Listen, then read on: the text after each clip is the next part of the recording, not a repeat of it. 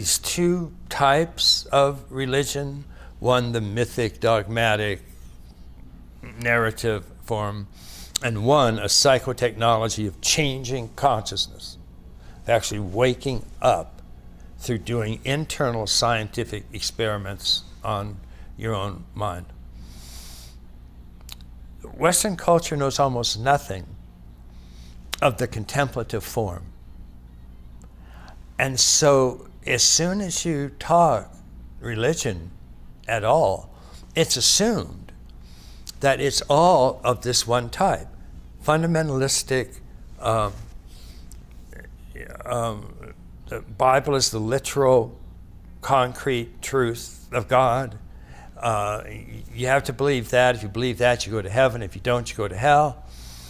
And that's still our general understanding of what spirituality is, which is a disaster.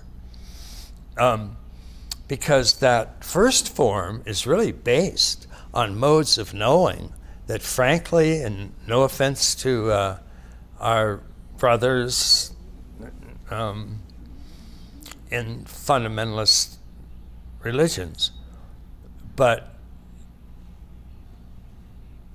it's common from age 7 to 11 in today's world.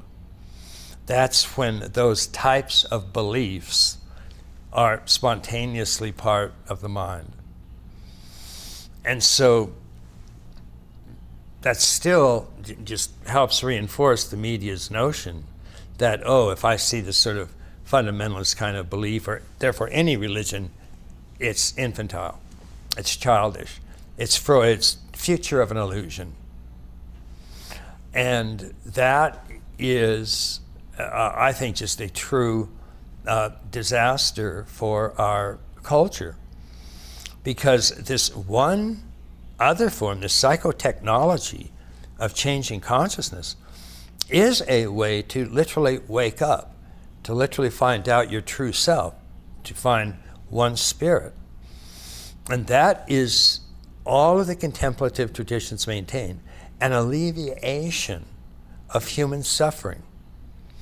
When you find out that you are one with everything that's arising, first of all, there's nothing outside of you that can hurt you or threaten you. Fear drops off enormously.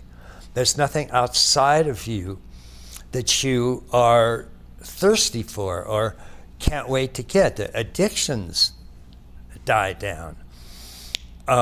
These paths are known as the paths of liberation.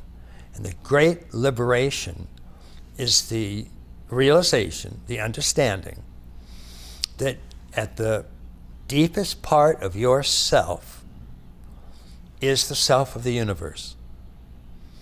Put in more graphic terms, your true self is Godhead. You and Godhead are fundamentally one. And that, again, is not a belief. It's an actual realization that you have upon practicing the contemplative injunctions and exemplars.